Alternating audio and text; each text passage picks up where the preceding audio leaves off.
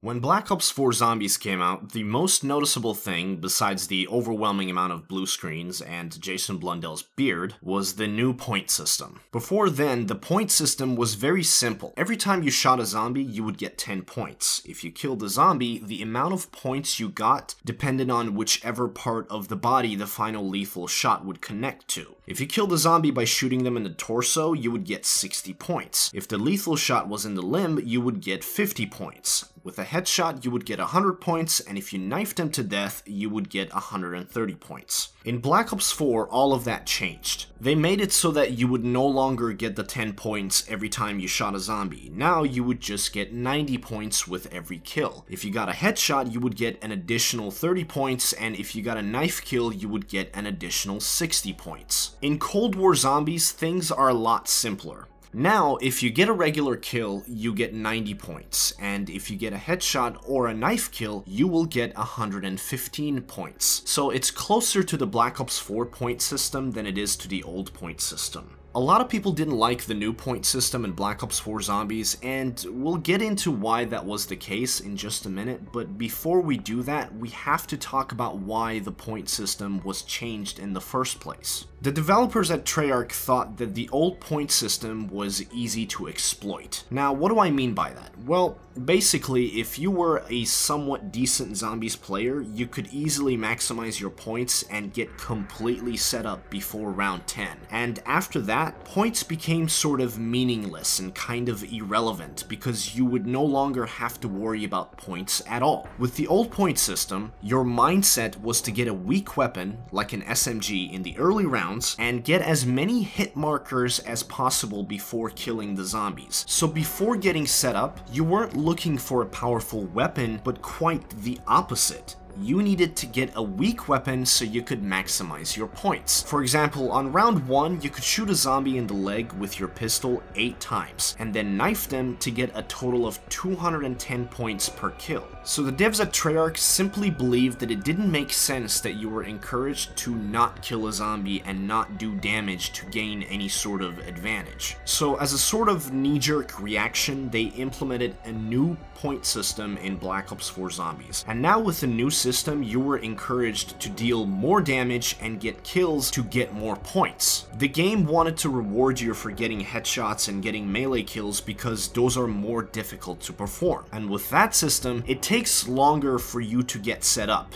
round-wise, so points become more meaningful because they're not as easy to obtain. Now, the reason why people didn't like the point system in Black Ops 4 Zombies is because even though it objectively made more sense, it didn't quite work. And that's because the developers designed the other gameplay mechanics in a way that didn't complement the new point system. What I mean by that is that in Black Ops 4 Zombies, points are harder to get, and what you can get with the points that you earn is not great. So it almost feels like it's not worth maximizing your points because the reward for maximizing points is more lackluster. A main part of the setup process is getting your perks, but if the perks aren't good, then you're not going to feel motivated to want to get them as soon as possible. And because you had more health and you were able to take 4 hits, buying perks not only felt less satisfying, but it felt less necessary. In Cold War Zombies, we still kind of have the new point system, but people don't really mind as much because this time around, the devs actually designed the other gameplay mechanics in a way that is complementary to the new point system. For example, your perks can do more now. So not only does it feel more satisfying to buy those perks and use them, but it feels more necessary as well. And it's not just that, they've done other things to help make the new point system work better. For example, now you can pack a punch your gun 3 times, but it's not like it was in Black Ops 4. In that game, you could pack a punch your gun 5 times, but every time you pack a punched it, it would only get more powerful by a little bit. And it only took 15,000 points to get a single weapon fully upgraded. In Cold War Zombies, every time you pack a punch, you can feel the difference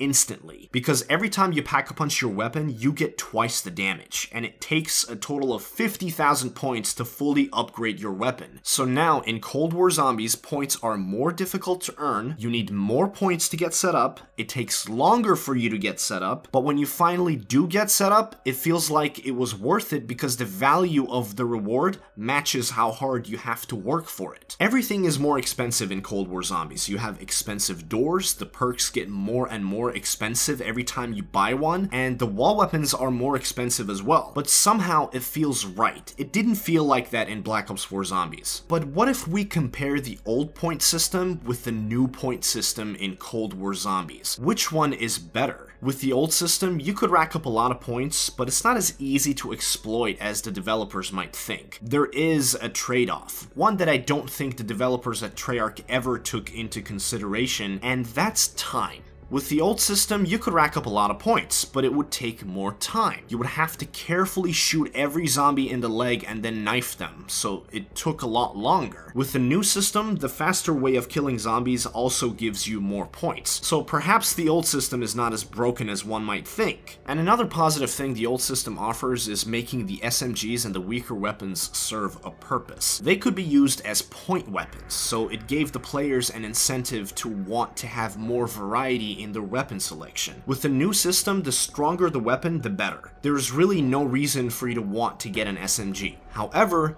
the weapon rarity system does a lot to help with this problem, because sometimes you're gonna choose a weak weapon if the rarity is high enough. If you have a rare assault rifle and you get an epic or legendary SMG from the box, you're probably gonna pick the SMG. So sometimes you're gonna go for the rarity as opposed to a specific weapon, which encourages the players to keep every single weapon into consideration. But the problem is still kind of there. Let's say you're not doing the camo challenges, and there's no reason for you to want to get headshots. Your starting weapon is probably going to be the combat knife. It's quick, it's powerful, it maximizes your points, and you don't have to worry about running out of ammo. Why would you pick an SMG as your starting weapon? There's really not much of a reason. The only reason I can think of is maybe you want to use some of the attachments that give you more equipment drops and more salvage drops, but even then, you could use an assault rifle instead. You can't really strategize and really think about maximizing your points because the game just doesn't allow you to do that. With the old system, you could come up with certain strategies to get as many points as you could as early in the game as you possibly could. Did everybody want to do that? No,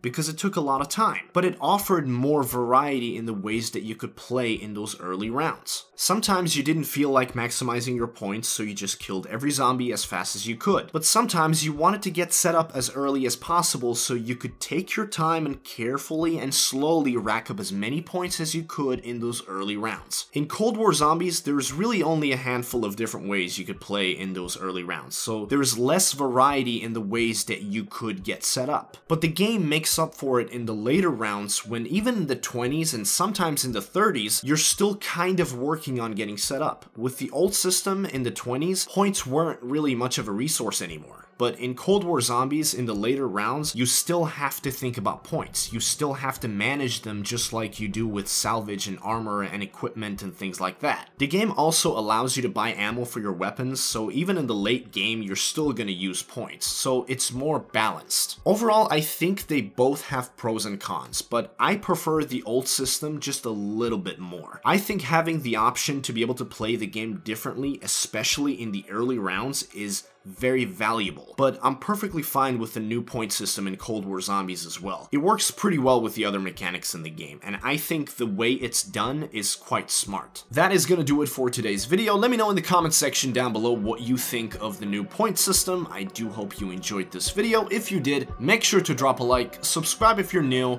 and I'll see you in the next one. Peace.